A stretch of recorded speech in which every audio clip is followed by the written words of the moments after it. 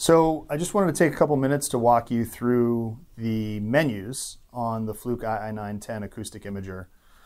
You'll see on the front of the unit, there's really only two buttons. There's a power button and there is our capture button.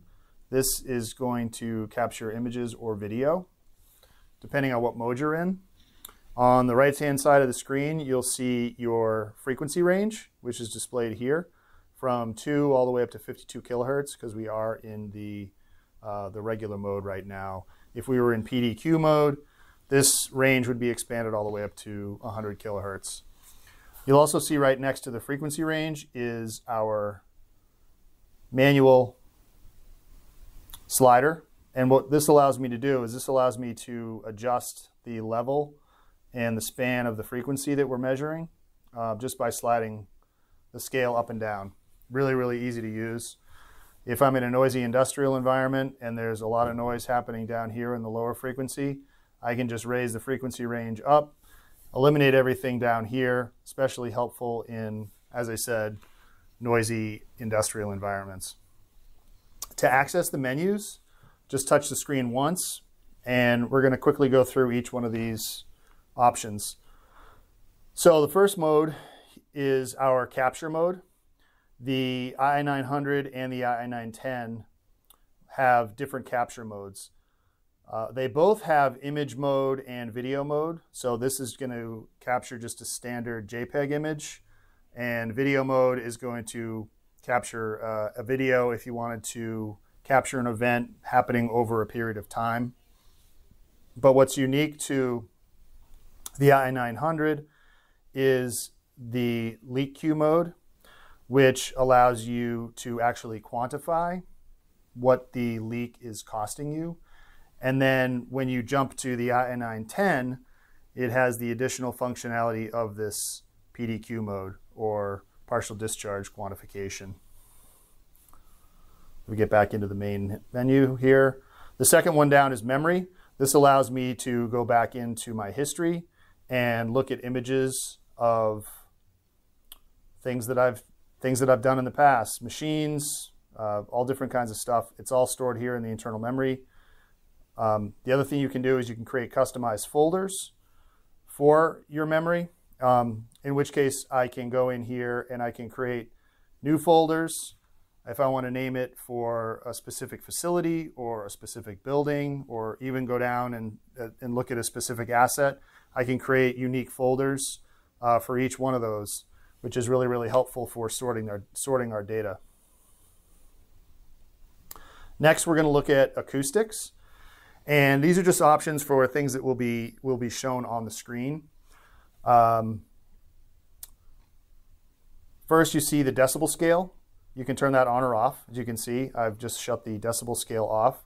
This is really just going to give you your high and your low range on the decibels, and as well as showing the max and the min. So if I turn those off, they've now disappeared.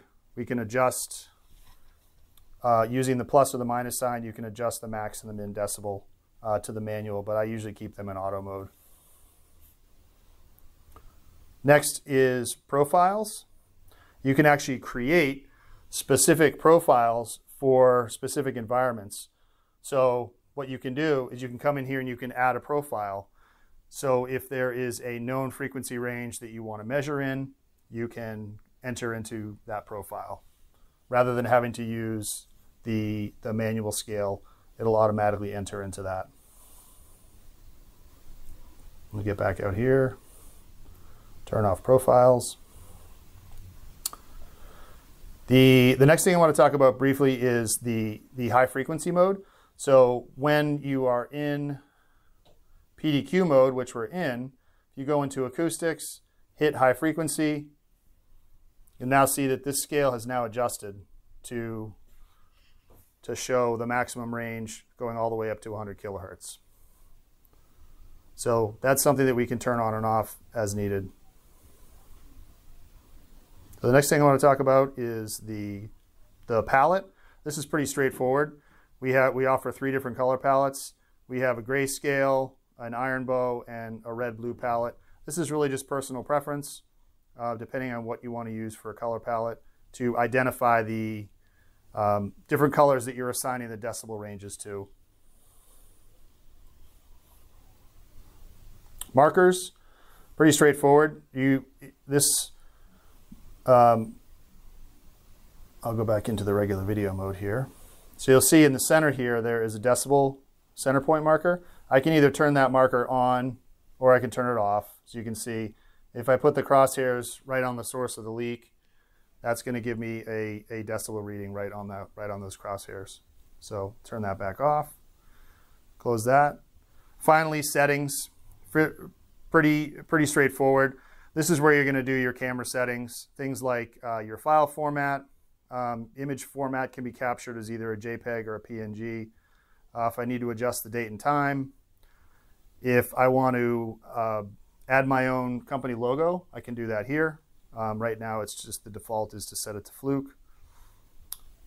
Localization, obviously your language. If I need to, for some reason, clear the data or reset to a factory, I can do that here.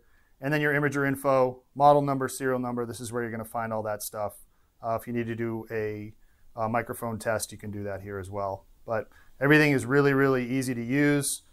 The user interface is super intuitive, doesn't require a lot of training, and that's the walkthrough of the menu for the i910. Thanks for watching.